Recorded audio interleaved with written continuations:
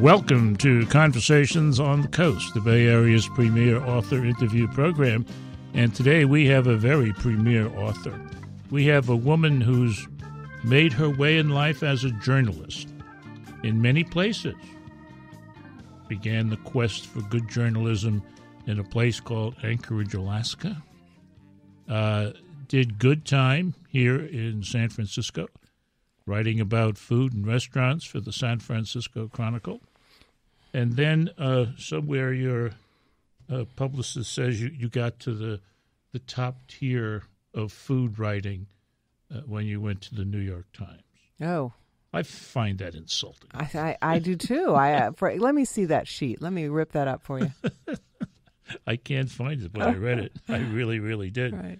So, at any rate, the thing that I admired about learning about you was that you've stuck to it, and you've been a writer and you've been a journalist, and then now you've done a very fine book, and I'm very pleased to meet people like that who stick to it. Oh, thanks. And it ain't been easy. Right. Well, journalism I was like a lot of post-Watergate babies, and we all went to journalism, ran off to journalism school, and thought we would change the world. And how's that working out for you, right? But and then was fortunate enough to be working at a time when you could start at a small paper, work hard, move up to a little bit larger circulation paper. We were like, traveling carnival acts there, and just sort of move from town to town, and bigger circulation and bigger circulation. And I think the game's changed now, but that was really the early days of that. And, frankly, even since high school, I was just such a screw-up in high school, and the only thing that I ever was good at was I was fortunate to be at a weekly high school paper, and they let me write stuff. And so it really sort of set the path for me. Journalism is in your blood. I like it. Yeah, it's great stuff. Newspapers too. I still get 3 newspapers delivered to my house every day, and I think I'm the last one. What a wonderful person you are. Listen, I got to support my own product, right? Yeah. It ain't easy anymore. I mean, it looks like, never mind. Let's not talk about what's probably going to happen to newspapers. I don't know. If you can say it in 140 characters, then you're okay.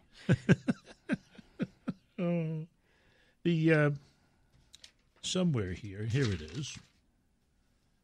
The reason behind this book, you get to it right in the introduction, and that's what really attracted me to doing the book. And I said, this is the way it's going to be. I want to interview this author. And that you tell us that you're going to write about food, but much more. You're going to write about your heroes. And you write, my heroes are women who never abandon the kitchen. They use cooking as a source of strength. Their recipes have helped save their communities and kept families together. They have made political change through their love of food.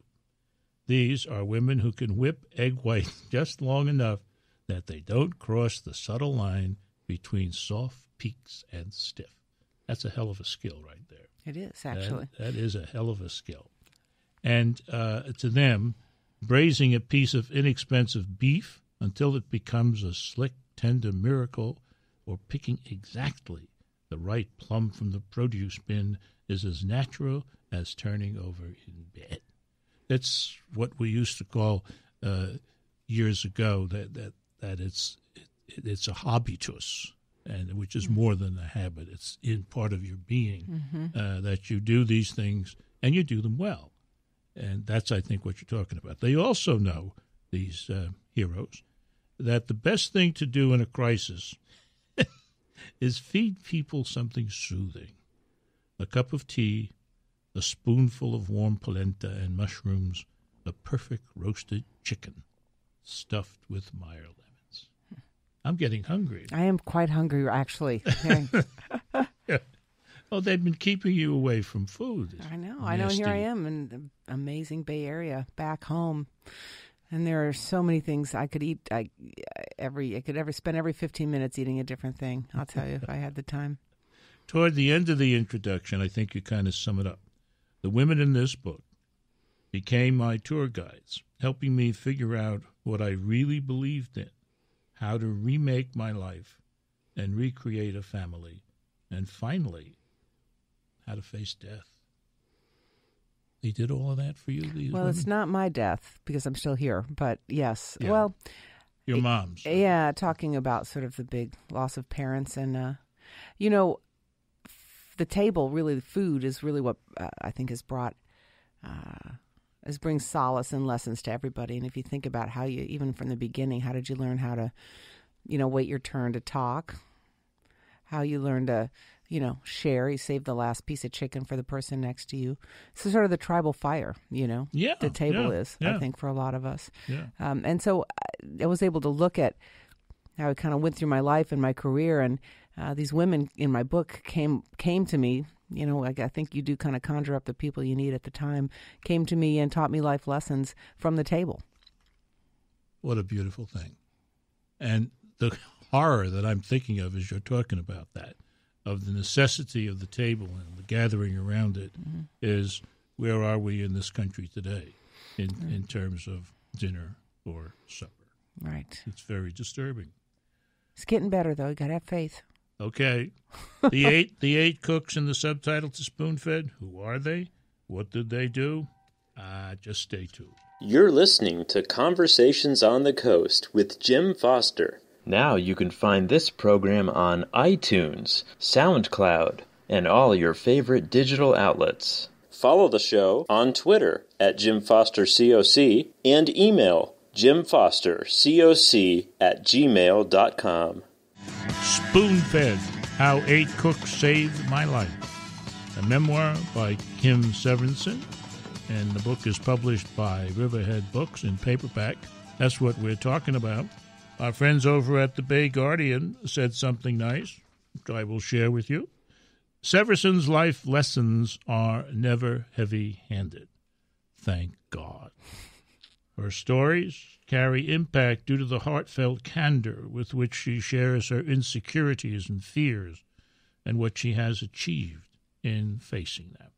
That's right from the first story about, is it Sarah Cunningham? Mary Cunningham, Mary right. the Grande Dame of American home cooking. And you're driving in a car that I never heard of. A Daihatsu. SUV. Let's just say mistakes were made. Okay. But you drove that. No, you didn't drive it down from Alaska. I drove it to Alaska. But it came back on a It came back barge. on a barge and never worked the same ever since. Well, it got saltwater soap. I tell you. Never do that. Just tip for all you kids out there. Don't ship your cars if you can help it on a barge in the ocean. So, what? You didn't learn anything from Marion apparently about cars. No, I didn't. Although she drove a Jaguar very famously. Yes, around town. all around town. They always, money that she made from here comes Marion with the Jaguar. Right, and from money from her first big advance for the Fannie Farmer cookbook. So, back in the day when advances were big enough where you could buy a Jaguar. But wow, prices on Jaguars were small enough. That's that you true. could buy a Jaguar. Come on now. And one of the things that you learned from Marion was the whole business of stopping drinking, right? And how she had achieved it at a rather advanced age, 51. Right. She was in her 50s and early 50s, and I had just left Alaska where I'd had a long and notorious life drinking a lot, and decided I had to quit, and had just gone through that and came down. And Marion Cunningham was one of the first assignments I had for the San Francisco Chronicle, and she was very famously my good friend of the man who was my boss and who hired me, Michael Bauer, the very talented and lovely food critic for the San Francisco Chronicle, and who did, I'm greatly indebted. He taught me a lot. And but anyways, my first assignment, went out to her house and just totally feeling like a failure and like I was not going to.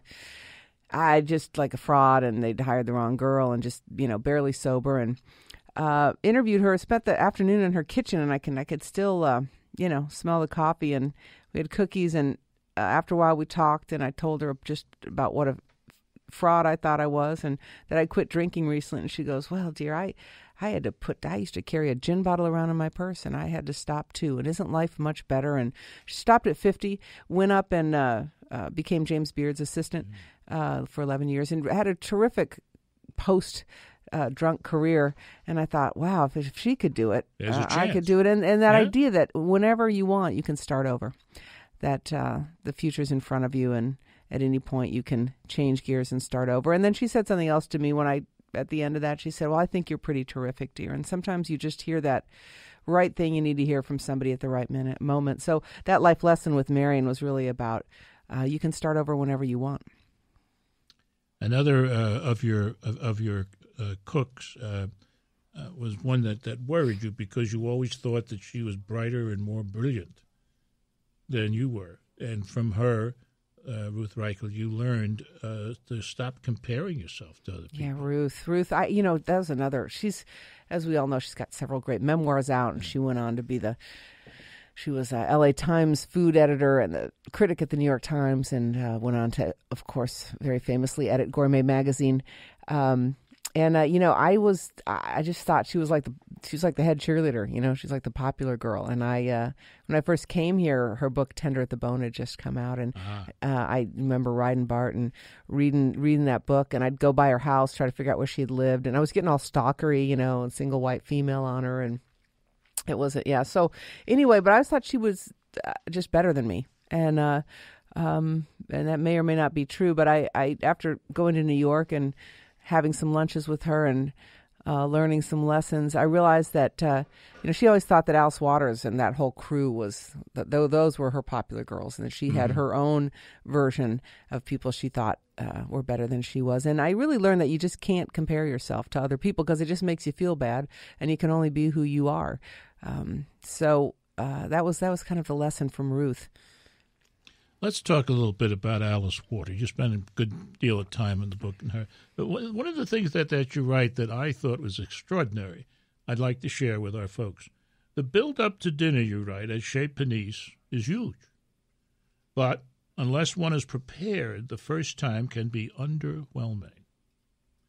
Underwhelming at Chez Panisse. You may be put out. Is lightning striking in here? You may be drummed out, man. I'm getting Whoa. You sit down to a few nuts and a little aperitif, move into a plate of raw halibut, and then a pile of greens, pork, and shelling beans. The meal ends with a little dish of peach ice milk, and the bill is $95 before the tax, the drinks, and the automatic 18% gratuity. For some people, the only reasonable response is, what the hell? That is the most objective, balanced thing I've ever read about Alice's Chez Panisse, because I've driven people who, they were in that state of shock when I finally got around to picking them up.